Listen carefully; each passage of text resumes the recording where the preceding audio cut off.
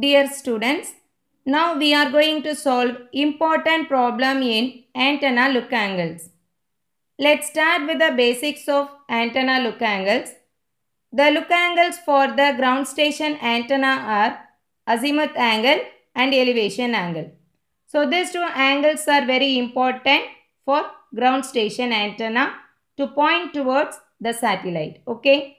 So here we can consider three important parameters. The first one is lambda E.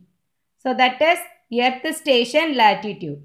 Its value is positive for latitude north. Its value is negative for latitude south. The next one is phi E, that is earth station longitude. So its value is positive for longitude east and its value is negative for longitude west. Okay.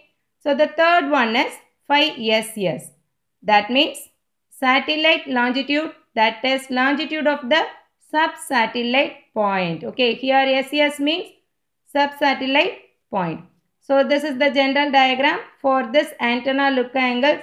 Here we can consider the earth station, the satellite and the sub-satellite point. Sub-satellite means the correct projection of the satellite on the surface of the earth. Okay. Next, the important formulas used in look angles calculation. The first one is capital B, that is the difference between the longitude of earth station and sub-satellite point. So B is equal to phi E minus phi S. That is the first point. So next, small b. So small b is equal to arc cos of cos B cos lambda E. So here arc cos can be written as inverse of cos. Okay, so arc cos means what? Inverse of cos value. Okay. So this B represents the angle between the radius of earth station and the radius to the sub-satellite point. So by using this capital B and small b, we can find out the value capital A. So this angle is very important. From that we can find out the azimuth angle. So next, conditions for azimuth angle. From this A, we can find out the azimuth angle using different formulas based on certain conditions. Based on the values of lambda E and B, we can use these formulas. So if lambda E and B both are less than 0, we can take this capital A as the azimuth angle. If lambda E is less than 0, B is greater than 0, then we can use the formula 360 degree minus A. If here lambda E is greater than 0, B is less than 0, the formula is 180 degree minus A. If both the angles are greater than 0, we can use 180 degree plus A.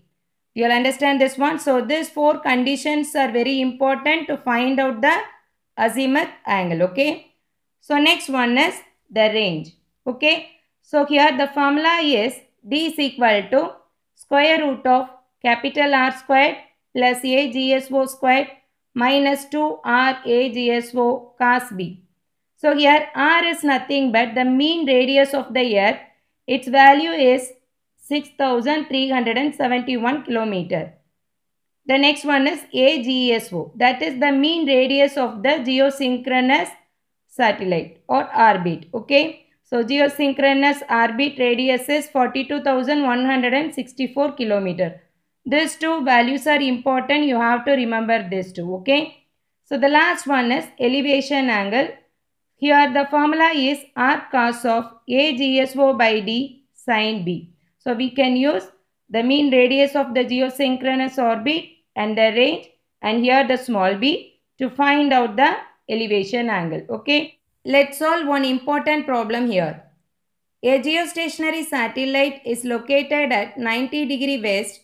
Calculate the antenna look angles for an earth station antenna at latitude 35 degree north and longitude 100 degree west. So in the solution part, first we are going to write the given data. So what is the first data? The satellite is located at 90 degree west. So here satellite means it is the sub-satellite point. East and west represents the longitude.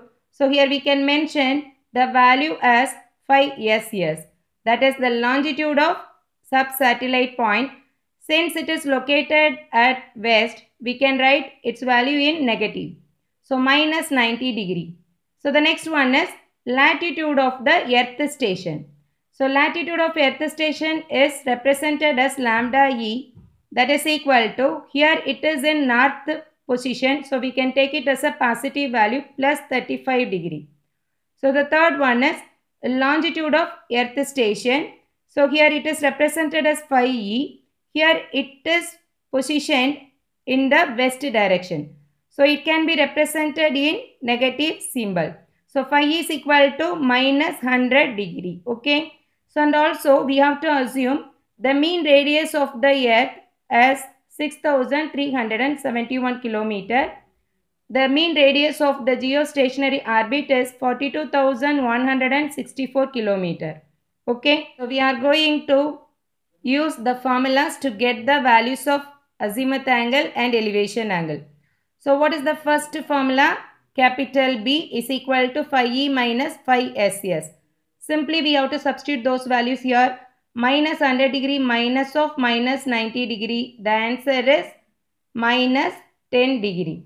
That is the value of capital B. So the next formula is small b, that is equal to arc cos of cos B cos lambda E. Simply we have to substitute the value of this B and lambda E here. So arc cos of minus 10 degree multiplied with cos 35 degree. So cos of minus 10 degree is nothing but 0.9848.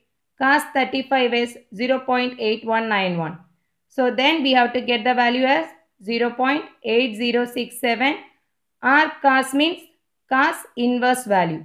So then we have to take cos inverse of 0.8067 is nothing but 36.23. So here B is equal to 36.23 degree. Okay. Next we are going to find out the azimuth angle. For that we can use the formula A is equal to arc sine of sine modulus B by sine small b. So as we all know that B value is equal to minus 10 degree in this problem.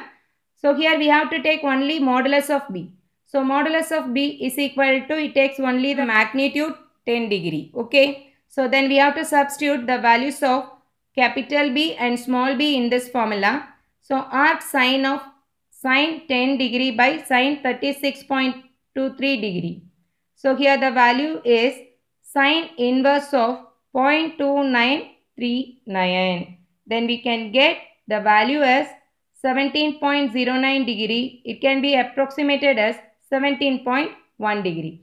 So this is the value of capital A. So here we have to check one important condition for azimuth angle. So in the problem, the lambda E is equal to 35 degree, which is greater than 0, and B is equal to minus 10 degree, which is less than 0. So here lambda E is greater than 0, B is less than 0. Then we can use the formula AZ is equal to 180 degree minus capital A. So here AZ is equal to 180 degree minus 17.1 degree. Then we can get the answer as 162.9 degree as azimuth angle. Do you all understand this concept? So next we are going to find out the range. Okay. Here the formula is D is equal to square root of R squared plus AGSO squared minus 2R AGSO into cos B.